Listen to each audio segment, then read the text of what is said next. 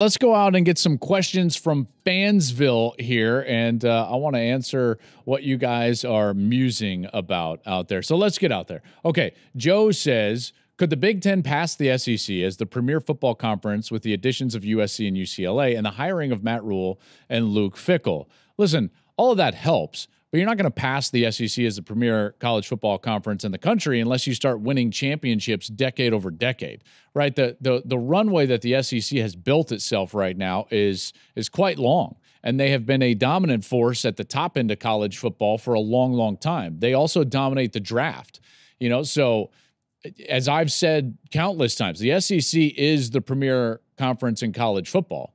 They are the best conference. They have been the best conference at the top. And until somebody beats them in those games, like national championship games or even having more draft picks, then you can't say that you pass them. So, are they going to pass them just because they add these two teams and these two coaches? No. It would take decades of success, in particular winning at the top end and potentially winning national championships for a number of years in a row. All right, next up.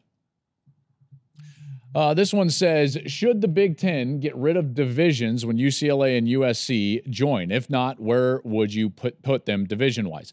Listen, I don't think divisions are great in college football, just in general. I think what you get is championship games that don't mean quite as much from a playoff perspective. So I think that we probably will move away with from divisions. Now, having said that, though, I think the interesting part is, do you really want your two best teams out there playing each other and that second best team maybe getting a second loss to that best team? How does that relate to a 6-team at-large berth into an expanded playoff, right? I think those are all questions that you've got to look at, but in general, I don't love divisions in college football. All right, next question.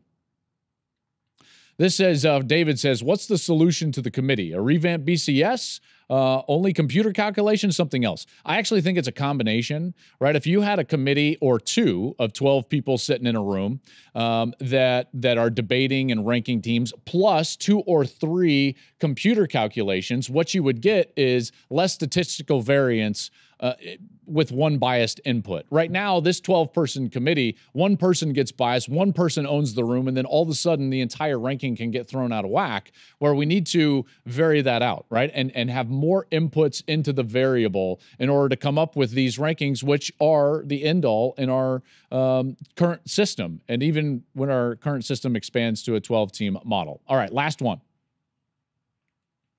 AC says, should they be fired? Absolutely not.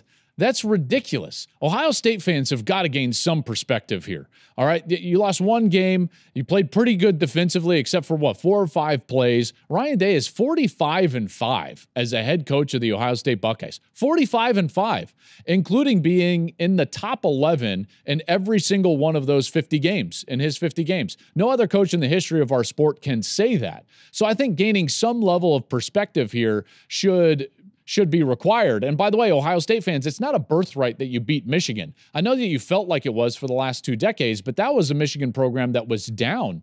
Okay, they finished unranked 7 times from 2006 to 2021. Unranked. Meanwhile, Ohio State has been Ohio State for a long time. The difference now is that Michigan has put themselves back on that elite tier. So you've just been joined. It's not a birthright anymore. It's a rivalry. And Ryan Day be fired. Like, give me a break. Have some level of perspective, Buckeye fans, because that type of sentiment isn't doing anybody any good. Hey, thanks for watching. If you enjoy that clip, make sure you click subscribe somewhere down here. From game highlights to exclusive interviews and rankings, we've got everything you need as a college football fan right here, College Football on Fox.